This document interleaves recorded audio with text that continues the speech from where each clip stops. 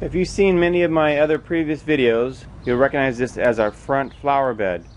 This is a small flower bed, and in here, over the years, we've had several things planted, including cabbage, broccoli, and Swiss chard.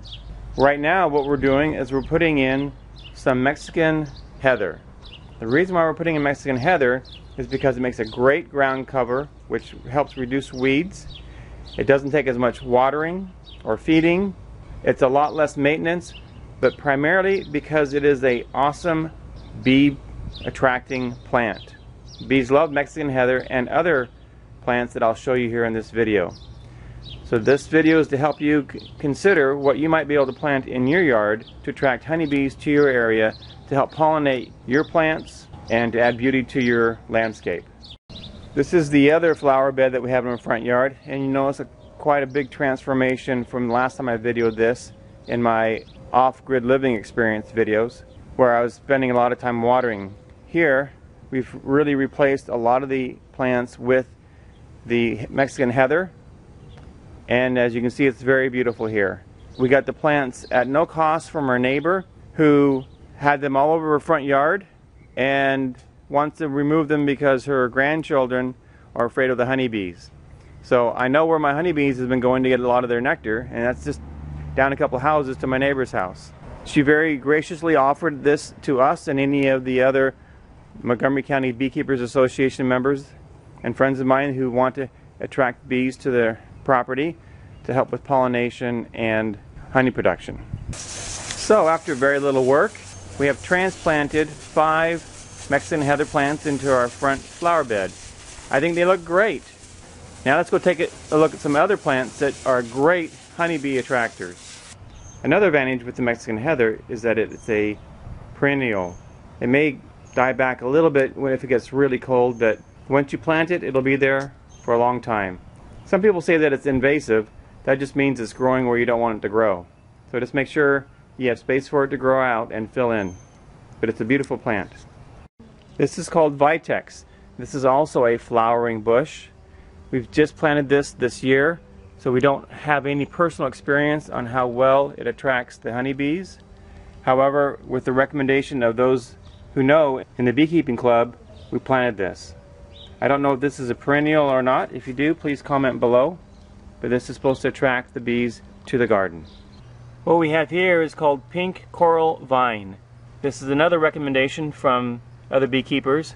What we've done here is we've taken several cuttings and we've planted it against the back fence. Now we'll need to trellis this up the fence, but the idea is that will bring the honeybees over into the blueberries, which we have growing right here, and help them have lots of nectar so they can make lots of honey. I understand that this does die back in winter, but it will come back in spring. This is African blue basil. This is the all-star champion mega bee attractor. If there are going to be bees anywhere in our garden, it's going to be on the African blue basil. We got this also as a cutting from a member of the Beekeepers Association. It was a little twig, maybe about 4 or 5, 6 inches long, and I planted it in this bucket. That was a year ago. It made it through the winter and grew back. I didn't do anything in particular, but as you can see, half the plant is flowers. It just really grows right here all the way up these long flower stems here. Now I took this last week to the Montgomery County Beekeepers Association meeting, and I gave everybody cuttings from this plant, and you can't even hardly tell that I did that. But as you can see, this is the first plant that has bees on it, and this is the first place they go. They love this African blue basil.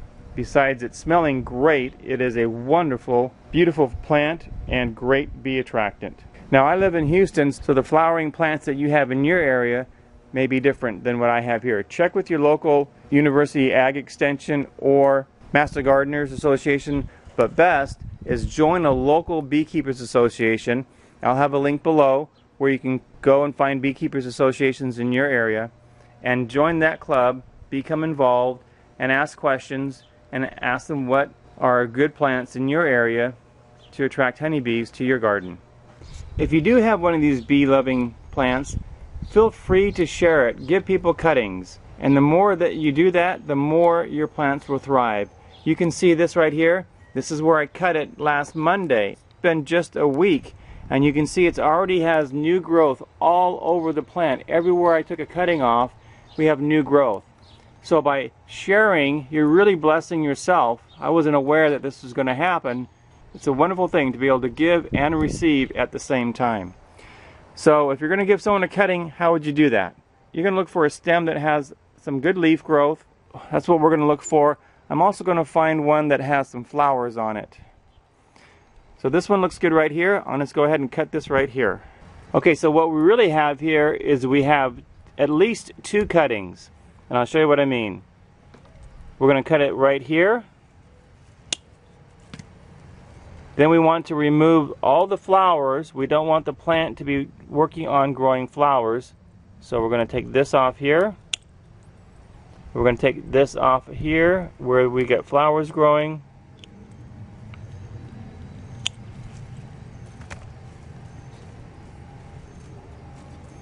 And we're going to take this off here. So in reality, this is another 2 plants here. We could easily make this 1 cutting and this another cutting. Oh, there's another flower. Then what you would do is you'd cut this here and there and take off these lower leaves. Or if you wanted to make this 1 cutting, which you can do, you just take off these leaves down here. Try not to strip the bark.